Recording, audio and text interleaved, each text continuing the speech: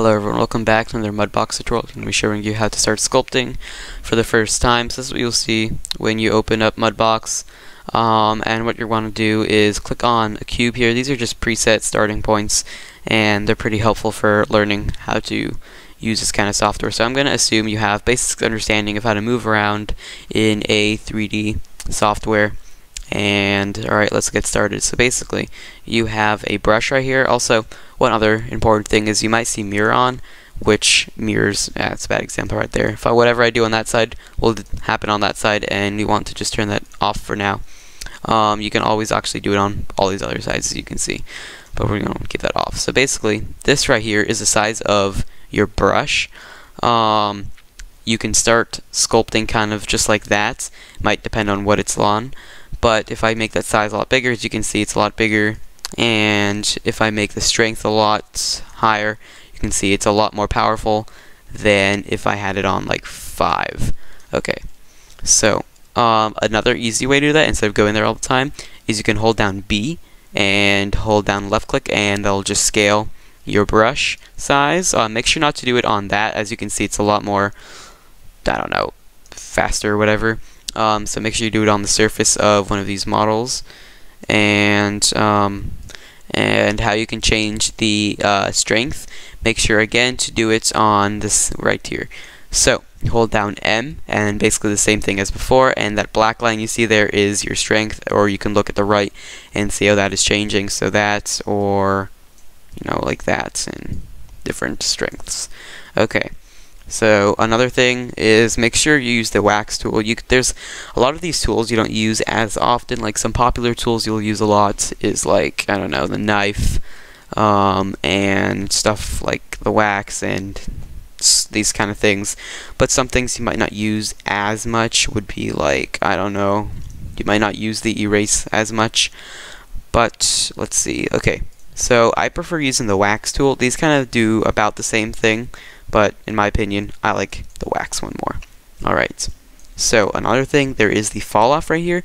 So as you can see, if I have that on square and I start sculpting, it looks a lot worse than if I have a nice fall off like that.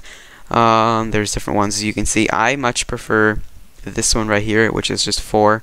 I just like the way it looks, and that's what I will be using. You can use whatever one you like, though. It doesn't really matter that much right now. Okay, so now you can kind of see you can start sculpting there. Some other little things you can do are reversing how you like paint or sculpt, I guess. So if I just put my strength up a bit, so you can kind of see this better, and maybe that's way too small. A bit up like that.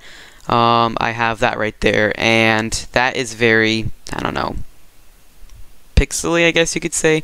So what you can do is you can hold down Shift and D to subdivide. That's actually on 5 subdivisions. You can go back between the subdivisions by using your numpad and just going page down, page down, page down, etc.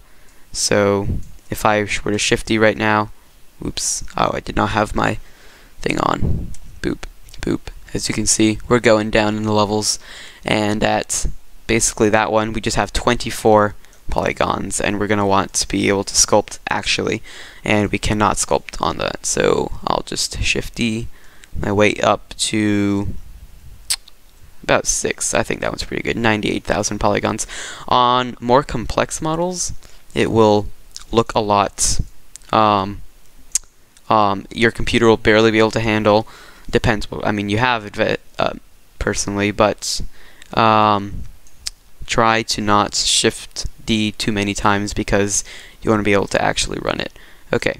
So as you can see, it's a lot smoother now than if I were to go down to like 3 or 4. It's just horrible compared to what it looks like on 6. Okay, so now there's that. Another thing is actually the smooth right here. So you can see, let's say we want to smooth that. Make sure your thing is actually, I like to have that on 100%, and just kind of go back and forth a little bit, and you can see it smooths out those lines right there. So that's pretty simple right there. Another thing is, let me see. Yeah, another thing just to get you started is, so if you see what I do right there, it kind of goes out, right? Let's say I want to do that in. If you hold down Control, then it just does the opposite right there. So if I were to make, for example, make that really deep, hold down Control, it really digs in there, and I can just go all the way, bam, to the core of our little cube dude right here. So that's basically the beginner things to 3D sculpting. You could always do this on something else like a head and do the same thing there. The differences between the wax and the sculpt are kind of just the sculpt is a bit different.